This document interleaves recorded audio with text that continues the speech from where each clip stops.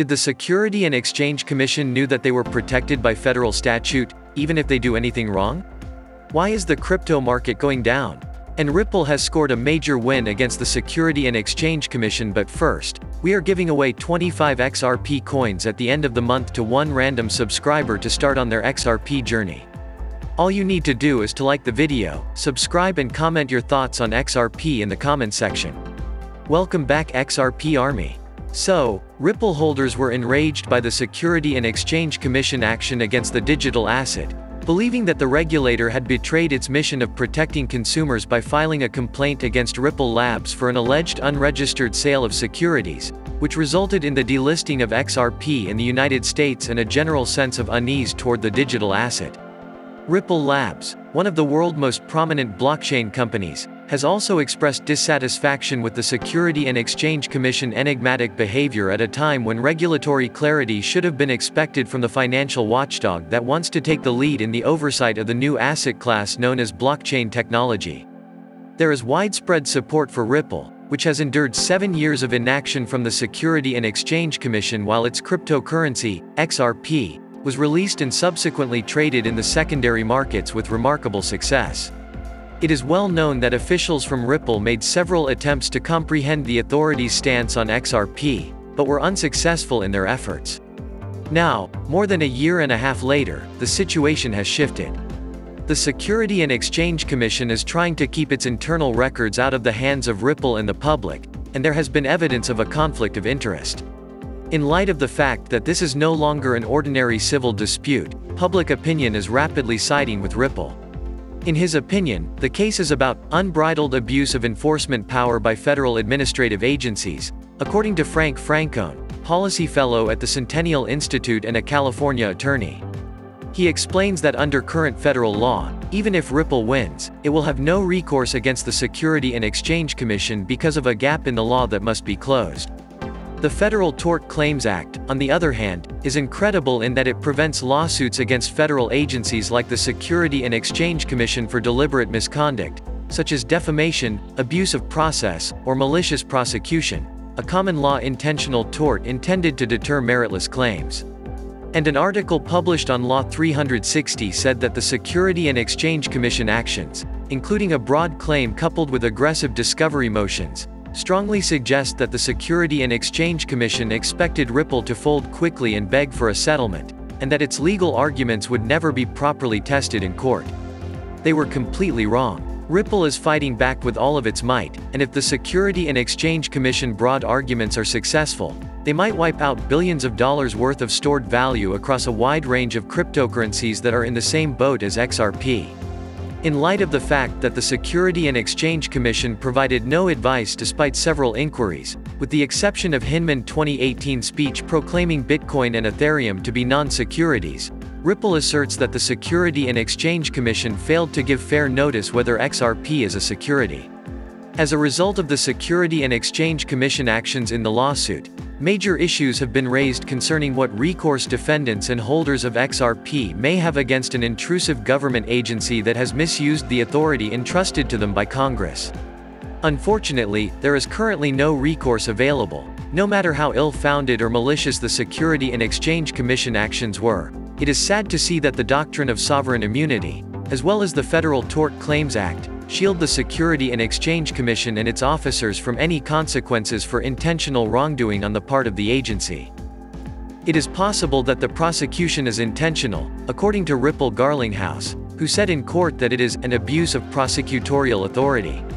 It is necessary for Congress to alter the Federal Tort Claims Act in order to ensure that the Security and Exchange Commission and its officials are no longer shielded by the idea of sovereign immunity, no matter how malevolent their acts are. And as more evidence of the Security and Exchange Commission misuse of power comes to light, the number of people calling for reform of the Federal Tort Claims Act is certain to rise. The fact that they were aware of their legal protection no matter what they did could only indicate that their goal was to bring Ripple and XRP crashing down along with them. In addition, it is intended to impede the worldwide deployment of the technology. So, what are your thoughts? Will somebody stop the regulators? Also, the cryptocurrency market has seen a significant decline. As a result of a big cryptocurrency meltdown, all of the gains earned in the previous 3 weeks have been erased, sending the value of digital tokens tumbling to dangerously low levels in the process.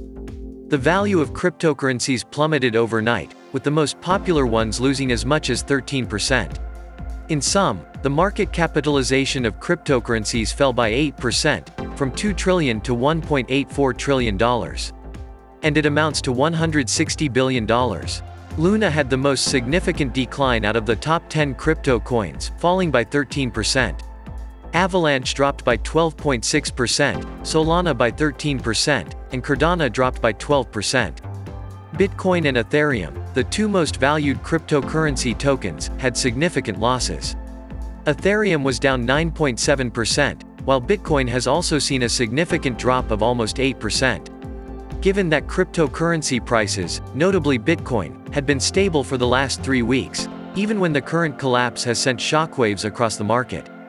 Bitcoin price reached a new high of $48,200 on March 28, but it has since fallen to a new all-time low only a few weeks later. The crypto market is being scared, according to analysts, as markets throughout the globe lose their luster. However, no one has come up with a convincing explanation for why prices have fallen so precipitously. As Russia continues to attempt to avoid economic sanctions in the wake of its unlawful invasion of Ukraine, additional limitations on cryptocurrencies might be a contributing factor to the recent dip in value. The European Union outlawed the use of Bitcoin services in Russia just before the weekend, just in time for the holiday weekend. With effect immediately, deposits to Russian cryptocurrency wallets, including prominent cryptocurrencies like Bitcoin, Ethereum, BNB, XRP, Cardano, Solana, and Luna, are no longer permitted. After the European Central Bank President Christine Lagarde warned that cryptocurrencies presented a threat to attempts to rein in Russia's economy, the Russian government issued a statement. The European Commission declared that the EU would impose a bar on the provision of high-value crypto asset services to Russian customers. It was also said that this would help to the closure of possible loopholes. What do you think? Is this the reason for the market downfall? Well, the month of April has not started off well for cryptocurrency, as XRP has fallen in value with Bitcoin, Ethereum, and other altcoins. However, Ripple has scored yet another significant victory in its protracted legal battle with the Securities and Exchange Commission of the United States of America. Following a ruling by Judge Sarah Net Byrne, the Securities and Exchange Commission was ordered to divulge Hinman email correspondence. And Judge Sarah Net Byrne has refused any request for review of her decision on the deliberative process privilege rule. According to James Kay, a former federal prosecutor, this is unquestionably a significant victory for Ripple. The Securities and Exchange Commission seeks to have it both ways, but the speech was either intended to reflect agency policy or it was not. Having insisted that it reflected Hinman personal views, the Securities and Exchange Commission cannot now reject its own position. The Securities and Exchange Commission has now been ordered to produce the email, as well as a draft of the Ethereum speech delivered by former senior Securities and Exchange Commission official William Hinman, among other documents, according to the court order issued. Hinman had said at a conference in San Francisco in 2018 that Ether, the native coin of the Ethereum network, was not a security. Going even further, the Securities and Exchange Commission said that the DPP is protecting these materials from public disclosure. The court, on the other hand, disagreed, stating that the emails were neither pre-decided nor deliberative. As a result, Ripple filed an appeal for reconsideration and clarification, disputing the verdict. In the most recent sessions, the court said that the Securities and Exchange Commission is attempting to downplay the fact that it has always remained out of the political debate. The Securities and Exchange Commission, believes that cryptocurrency rules take place apart from and also in tandem with speech restrictions. Now, the court has stated that the Hinman speech was not an agency communication, and as a result, discussions are not protected by the DPP, as previously stated. However, if the emails include a critical connection to agency discussions, the Securities and Exchange Commission may choose not to provide that particular email draft. Make sure to subscribe and give us a thumbs up. Thank you so much for watching. See you in the next video. Kindly note that the prices of cryptocurrencies frequently change, so by the time you watch this video, it might have changed to a whole new value. The information provided in this video does not constitute investment advice, financial advice, trading advice, or any other sort of advice, and you should not treat any of the content as such. The content in this video is for educational purposes only and hence should not be considered financial advice.